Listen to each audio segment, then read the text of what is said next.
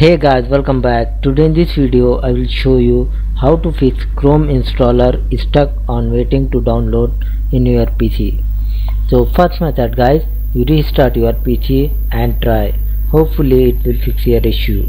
And the second method is you check your internet connection. And the third method, you disable your antivirus. Hopefully guys after this it will fix your problem.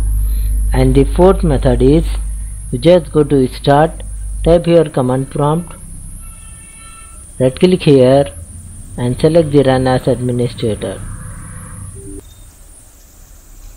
Type here guys first command ipconfig /flush DNS and hit enter on your keyboard.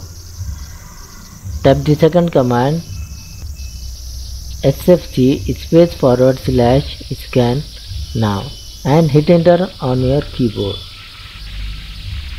After this guys you need to wait here for complete this verification process.